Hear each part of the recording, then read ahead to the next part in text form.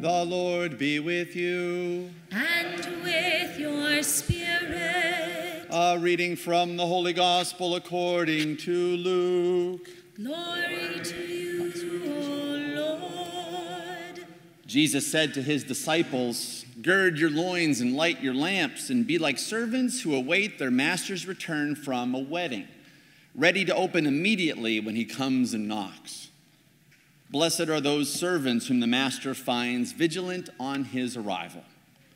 Amen, I say to you, he will gird himself, have the servants recline at table, and proceed to wait on them. And should he come in the second or third watch and find them prepared in this way, blessed are those servants. Be sure of this. If the master of the house had known the hour when the thief was coming, he would not have let his house be broken into. You also must be prepared, for at an hour you do not expect, the Son of Man will come." The Gospel of the Lord. Praise to you, Lord Jesus Christ.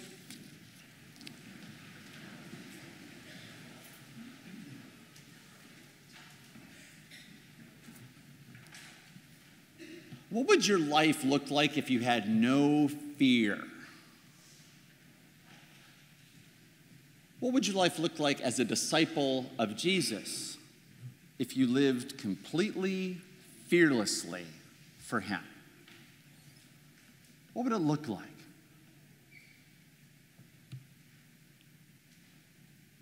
Perhaps that's good fodder for the ride home, conversation, for the dinner table today. I'll give you a couple things to think about, because Jesus today, in the preface to today's reading, tells us to be not afraid any longer, for your Father desires to give you the kingdom. Be not afraid any longer.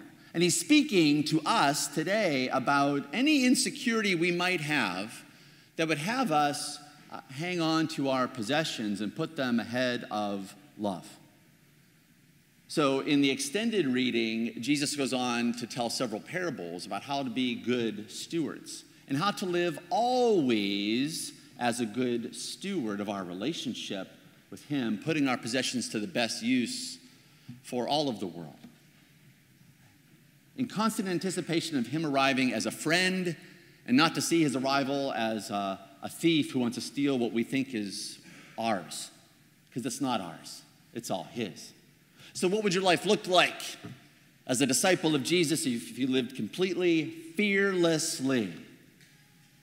Two types of fears I offer for your reflection today that might help us allow Jesus to take fears away and allow us to live in ready reception of the kingdom already here and now. Two types of fears.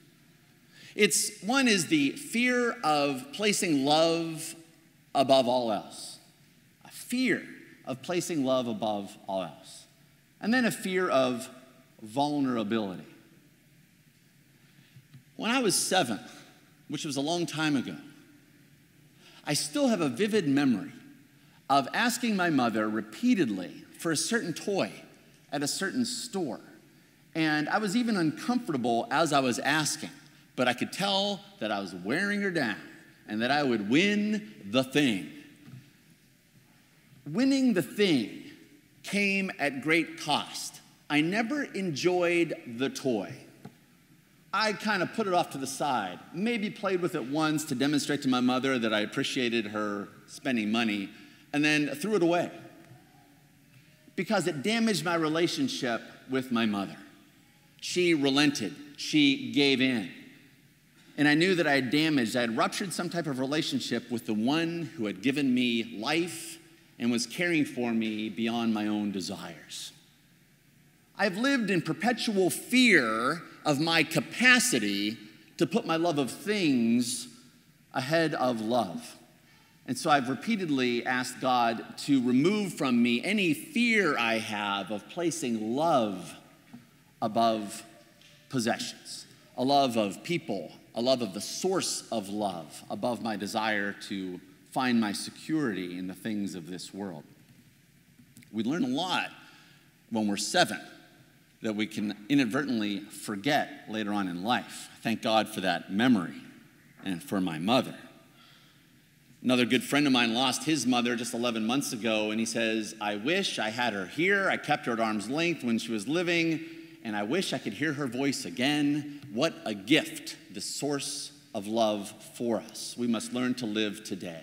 And so I offer for your continued reflection how we allow Jesus to take away any fear we have of placing love above things, love that endures over things that are passing away. That perhaps opens the door for working on our fear of vulnerability. You know, the common fears that we hear about are public speaking and death and failure. Maybe we could lump those all under the category of vulnerability. We are called to speak publicly praise to God for all time in heaven. We better allow Jesus to remove our fear of public speaking.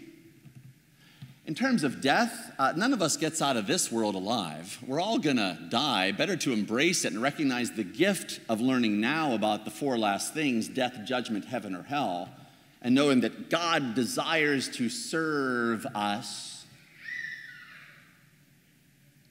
Allowing Jesus to remove any fear of vulnerability. What happens when he takes away our fear of being vulnerable?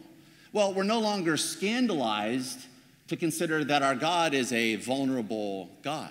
Our God who has been victorious over death through his vulnerability, coming to us as an infant dependent on the love of others. Vulnerable to the point of serving and not being served.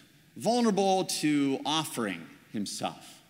Let us not be scandalized that God comes to us in the most vulnerable. And he reminds us in the Gospel of Matthew, you'll encounter me as you encounter those who are most vulnerable in this world. Jesus, remove from us any fear of vulnerability, for that's where we meet you. That's where we hear you and willingly live according to your words to sell our possessions, give alms, store up our treasures in heaven. It's how we recognize Jesus. You know, a recent Pew Research study came out again, and it reminds us what we know, and that is we can sometimes or often have doubt. It reminds us that most Catholics, and even many church-going Catholics, do not believe in the real presence of Jesus, body, blood, soul, and divinity, in the Eucharist. Don't be scandalized. God is a vulnerable God. I take it as an opportunity to pray with the father of the sick son from the Gospel of Matthew. That father who humbly expressed his doubt to Jesus, as well as any little remaining bits of faith. When Jesus tells him everything is possible for God, do you believe this? He said, I do believe, Jesus. Help my unbelief. And that triggered Jesus immediately, revealing his glory and healing his son. Don't be scandalized that we have a vulnerable God who comes to us under ordinary appearance. That is what conquers death. And that's what we're invited into, vulnerably. That's how we recognize our Lord. That's how we live to reveal our Lord to the world.